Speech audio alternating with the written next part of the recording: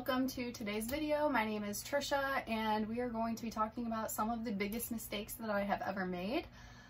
This was a video idea from one of you guys, so thank you guys so much.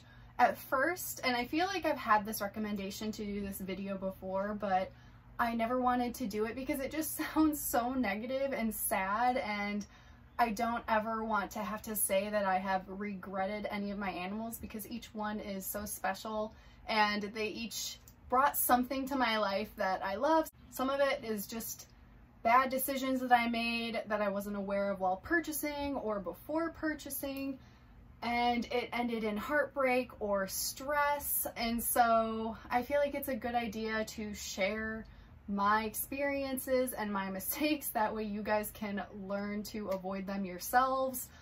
Maybe some of you guys can relate. It's important to talk about mistakes. I know it seems so hard, especially when people are in the public's eye, like me making videos like this. People like wait for me to mess up, like they want it to happen so they could be like, ha, you're not perfect. And it's like, I am absolutely not perfect.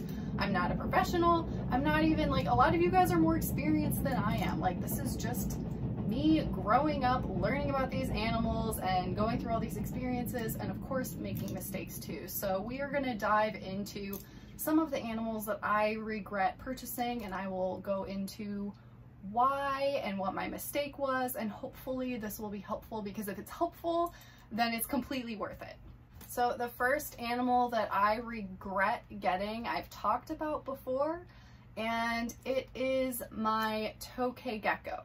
So with this situation, what happened was I had a friend who was breeding tokay geckos, and I have never been interested in them because I know how their personalities are. I know that they're very difficult to gain trust with and that they bite, and I get very intimidated by that. Me personally, I enjoy keeping reptiles because they're relaxing. It's like a therapy to me. If I have like anxiety or I'm upset, whatever, go and handle a slow moving snake or a chameleon and I feel better. So tokays are definitely like one of those animals to get if you like feisty, crazy experiences, and that is just not me. So off the bat, I wasn't really interested in ever owning a tokay gecko. But my friend who was breeding them kept saying that they had one that they really wanted to give me, and they said that it was completely tame, and they sent pictures of them holding it and everything, and they said it would be like not like the experience I would expect it to be with any other tokay, and it would just be calming, and it would also be a good idea because it would show people that tokays can be tamed down as well. And I really like the idea of educating about that, because it's important to know that like not all animals are just monsters, especially the ones with like the bad reputations that everyone kind of hates on. So I really liked that idea, and I was like, you know what, let's give it a go. So I met up with my friend and I held the tokay gecko, and she was completely calm, and it was amazing. My mind was blown. I was like, okay, you know, I'm holding this animal, it's calm, they're telling me it's gonna be calm, so I'm gonna bring it home. I bring it home, and once I put that tokay gecko in a new enclosure, it became a completely different animal, which is something to be aware of, because with tokay geckos, they are very intelligent animals, and it's basically like when you put them in a new environment, they may completely change personalities, and you have to start over and build all of that trust with them again. It was kind of good because I was like, well, she did it once, so maybe she can do it again. I tried for months with this tokay, and all it did was stress me out so bad, and I couldn't get her out of the enclosure to do like proper cleaning, and I was just beyond stressed out, and it just was not the experience I thought it was gonna be, and it just wasn't for me. So that was my learning curve there. It all ended up turning out really good though, because my friend Michelle had always really wanted a tokay gecko. So she came over and she took her. Her name is Dahlia, and she is still with Michelle. And it's funny because she was still feisty with Michelle. She still has her days, but Michelle did a lot of work with her over the years, and like she has pictures with her and she is able to handle her. She can be a little sassy sometimes. She really is an amazing tokay gecko. It just wasn't a good fit for me. And I should have realized that and not completely relied on like the fact that if you hold an animal and it's behaving a certain way, it'll be that way when you bring it home. Because a lot of the times people go to reptile shows, they hold like a ball python, they're like, oh, it's calm. And then they bring it home and it's not calm anymore and it has a completely different personality. So you need to be aware that like things like that can change. I made an entire video on personalities of reptiles, and this whole experience definitely goes into that. So that was my regret, because I still went through with getting this animal even though I had my doubts, and it ended up not being for me. So yeah, hopefully that will help give some people some perspective and think about some things before they decide to get an animal. Number 2 is purchasing wild-caught animals. I have done this twice, and the first time I did it, I wasn't aware, and the second time I actually wasn't aware either. So the first time I did something horrible. I ordered a satanic leaf-tailed gecko off the internet. It was, I think, Outback Reptiles is what it's called. Backwater Reptiles? It was so long ago, I'm like forgetting. I'm gonna put the name here somewhere.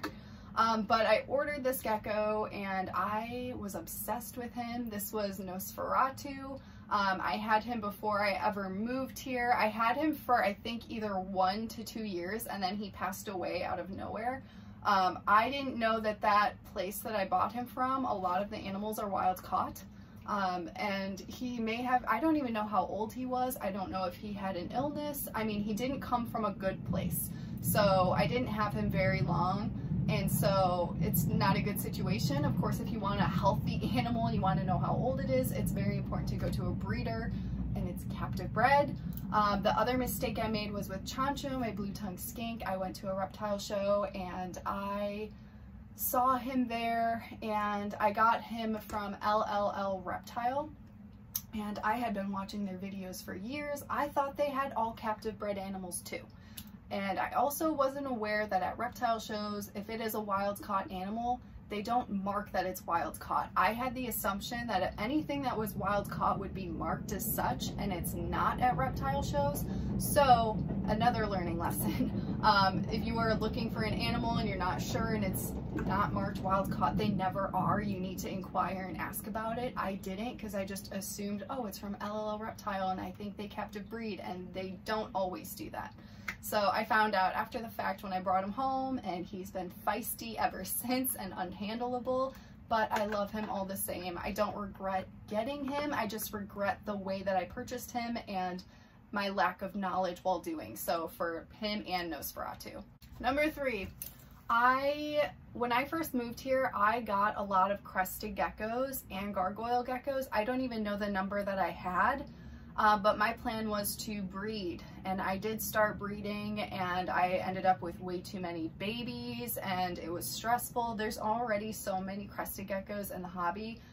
I wasn't contributing anything. I was literally just overproducing animals that I shouldn't have been producing in the first place, because there are others that need homes as it is. So that was what I learned, and that's why I stopped breeding them. And then I just had all of these breeders, and then my health was like really terrible at the time, and I was just very overwhelmed. So I ended up like rehoming most of them. So now I only have 2 crested geckos and 2 gargoyle geckos. Before I had way more than that. So that is a very important lesson for me. I don't think I should have ever gotten into breeding, and I just bought all of those animals and just became overwhelmed. And I feel like it's very easy to do with animals like that, especially like ball pythons or crested geckos or even leopard geckos. They're so easy to care for, and there's so many different kinds out there that it makes you want to keep getting more. And you need to realize like you can get to a point where it becomes overwhelming. And also I think it's just an important lesson about debating if you should start breeding or not, and the reasons why you're doing it. I basically just wanted to do it because I thought it would be fun, and it was fun, but it was unnecessary. And it just went against like my morals in the end, and I just didn't feel like I was contributing anything positive in the end, and I was overwhelmed. So it just wasn't a good situation, and definitely a big mistake. Number 4, this was my very first snake, which I technically just say it's Bowie, but technically it was a ball python. And I ordered this snake online. I didn't really know anything about snakes. I was scared of snakes at this point, and I was hoping for a good experience. This is like so not what you should be doing, especially if you're afraid of snakes, because exactly like what could happen that's bad is what happened with me. I got this snake. It was extremely defensive and nippy, like to the point where I would just walk past the glass and it would be just striking at me through the glass trying to get me. It just hated my guts, and this just instilled even more fear in me, and it was just a stressful situation. I ended up rehoming that snake, not because I just felt like I couldn't do it and I wanted to give up. I was living with my sister at the time, and she told me I could only have one snake, and I secretly purchased Bowie. I don't even know if she knows about this still. But I purchased Bowie because she was at the pet store and she was like everything I wanted. She was calm, she was handleable, and that was the experience I wanted with a snake. So I got her. My sister unknowingly doesn't know that I have 2 snakes in the house, and I basically brought up how I wanted another snake, and I was trying to like let her know I got another snake in your house and I'm sorry. But yeah, that's also a mistake. Don't do that. That's not respectful. I was a dumb young person. So basically she was like, okay, if you want to get another snake, then you have to rehome the other snake. And so I had to rehome my ball python.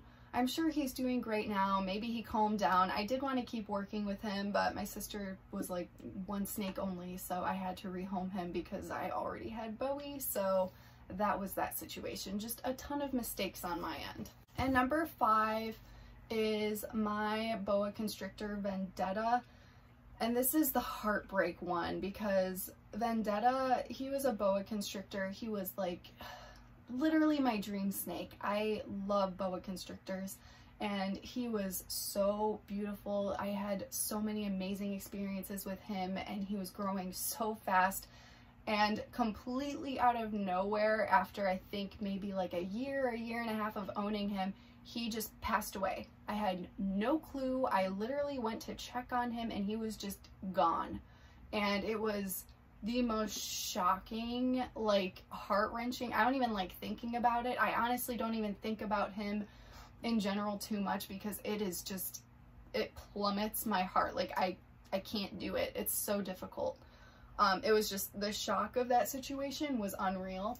But upon doing more research, apparently, first of all, he was a specific morph, which I can't remember off the top of my head. I'll try and research and see if I can find it in my old posts.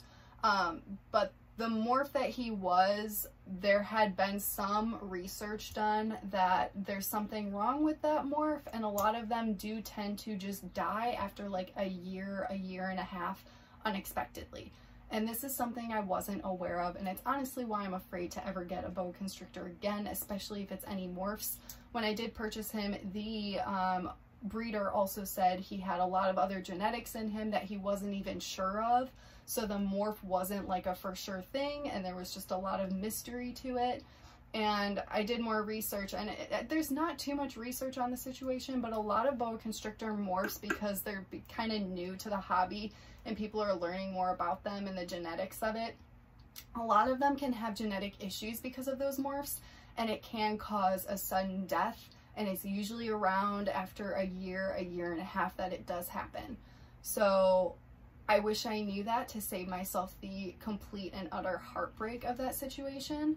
And that's why I felt like I needed to mention it. Just be careful. If you want a boa constrictor, definitely research the morphs that you are interested in and just be very careful.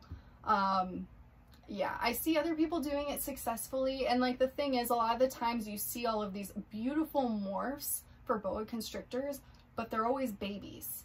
You don't really see them when they're fully grown. It's because a lot of them don't make it. And there has to be some type of genetic issue going on there. And hopefully people will investigate this more and will have more answers in the future. But I wasn't aware of it, and it was just a really heartbreaking situation. So those are my regretted mistakes that I have made with my animals. And I mean, I don't I'm glad that I had all of them so that way I could learn from these lessons and be able to help others. So at least I have that. Each one was special to me in my heart, and not having them anymore is really rough. But I hope that this video was helpful, and I'm human, I make mistakes, so I'm gonna share that with you guys as well. I hope that you have a great day, and thank you for being here today.